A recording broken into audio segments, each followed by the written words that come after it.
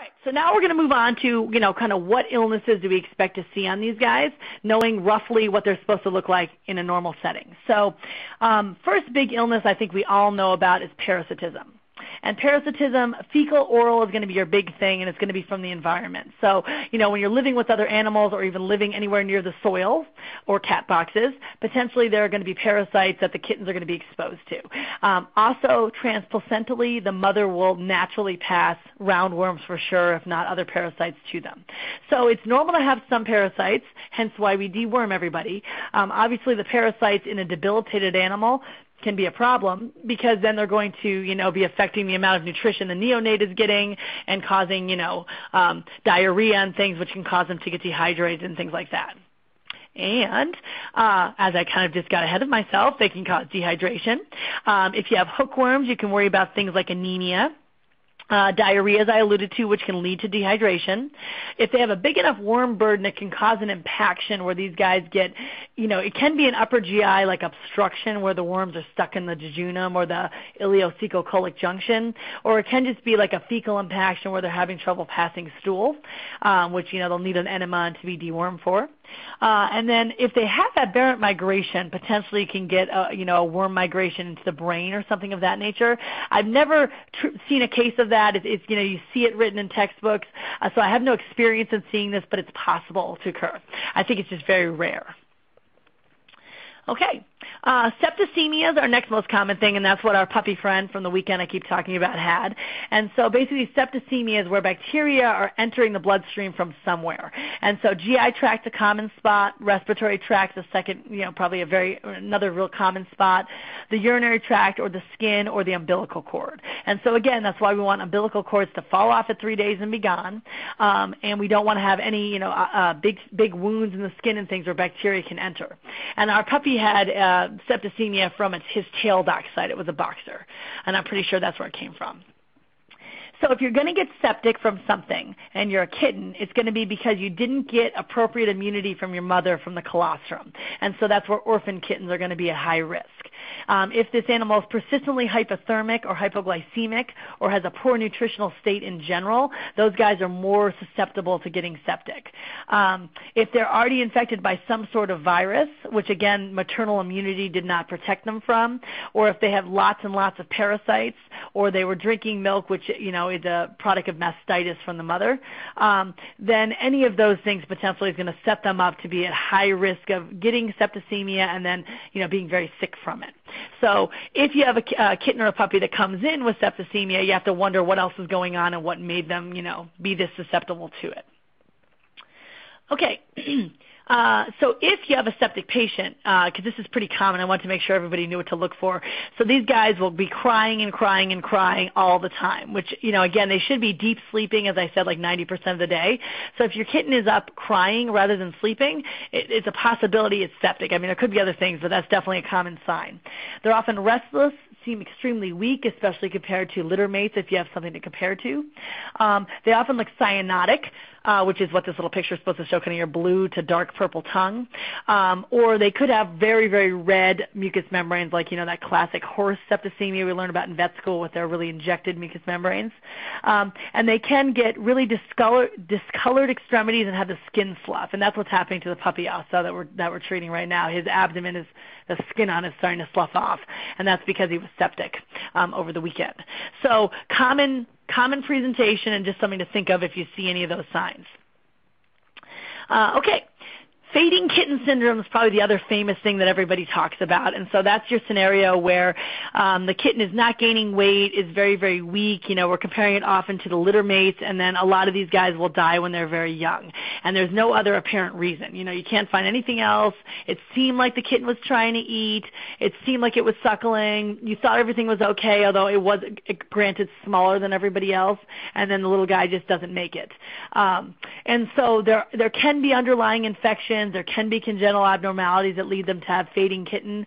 And I went to a very interesting talk at Western Vet Conference, not this last year, but the year before, and the speaker there was positing that, at least in dogs, she thought a lot of the kind of the fading puppy syndrome that they were seeing, and in these, she worked with a lot of breeders of seeing eye dogs.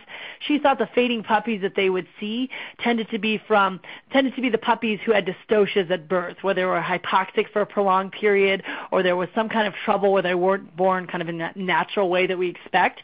And I believed her after hearing her talk, to be quite honest, and it made a lot of sense. And I've never heard anyone say that about kittens, but I wouldn't be surprised if there was some kind of tie-in. Kittens, obviously, there's not as much dystocia in cats as in dogs, but potentially, it's something where you're having hypoxia at the time of birth or right before you're born. I would imagine in a cat would be the same thing, where you're going to potentially have trouble putting weight on and be at risk of having this condition. And so this little picture here is actually not a fading kitten. However, it looked to me like the way the fading kittens often will. So they have like alopecia. They kind of don't look like you're in your normal kind of they don't look healthy. They don't look the way they're supposed to. This is some kind of weird exotic breed of cats that I can't even remember what the name was, that I'd never heard of. But this little dude here looked like the way a fading kitten could look, and I can imagine normal litter mates that didn't look like this around it. So. Okay. The next illness that I want to just touch on is neonatal isourethrolysis. And so I'd forgotten that cats get this until I reread about this. I haven't seen one in years. I remember learning about it in school, and I think I saw one way back years ago, but it's been a really long time. But if you have a type B mother cat with a type A tomcat father cat, basically what happens is if any of the kittens are type A or type AB, the maternal side, the dam, has anti-A antibodies naturally. And so her anti-A antibodies will attack her kittens. And those antibodies are found in colostrum. And so when the kittens are nursing, they're going to be taking in antibodies that are going to attack their own body system. So it ends up causing hemolysis amongst the little kittens who are type A or type AB, and they end up being very, very jaundiced looking. And so this picture, if you can kind of make out, their noses are very, very yellow looking. And so that's what an isourethrolysis syndrome looks like, where they're very, very jaundiced and very, very icteric.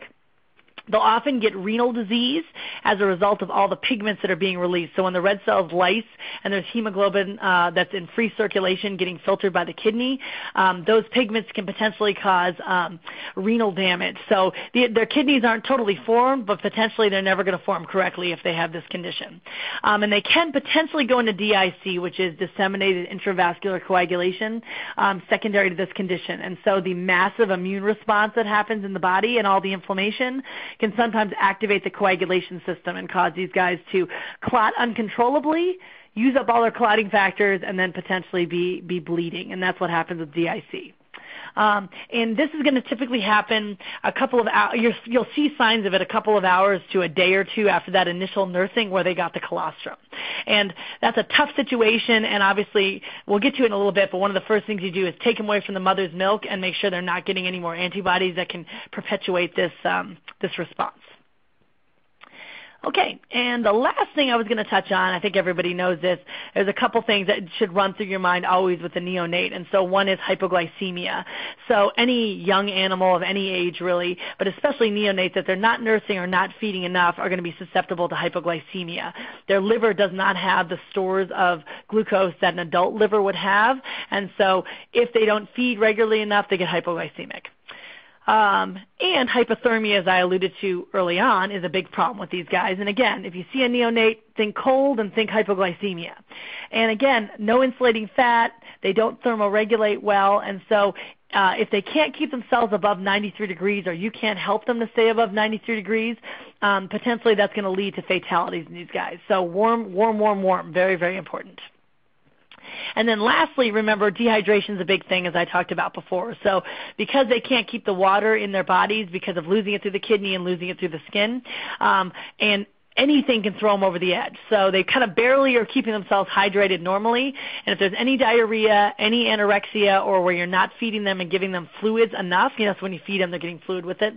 If you're not doing that enough, dehydration is going to be a big problem. So just keep those things in mind. And I put these all on the same slide because I probably could have put this up front and center because these are the most common 3 things you're going to see. But I wanted that to be the last thing you thought of because, like last slide we talked about because this is the most common. So, okay, so now I have another poll question right here just so I could see. I'm curious what you guys have to say about this. Okay, which disease most commonly causes death in neonatal kittens in your practice? This is for our veterinary friends out there. Neonatal isoerythrolysis. Did I say that right, Dr. Tomasky? Isoerythrolysis. Okay, well that sounds close better. enough. Hypoglycemia, septicemia, fading kitten syndrome, or parasitism. So, doctors, which disease most commonly causes death in neonatal kittens in your practice? Please answer on your screen and not in your Q&A window. And we'll click on over to the results. That's not surprising. Fading kitten syndrome. Okay, interesting. Yeah, so that's a tough thing because it's they just kind of die and you don't know why. So that always makes you wonder: is there something else going on that you've missed? So or it just is unfortunately those kittens aren't going to make it. So interesting. Okay, good. All right.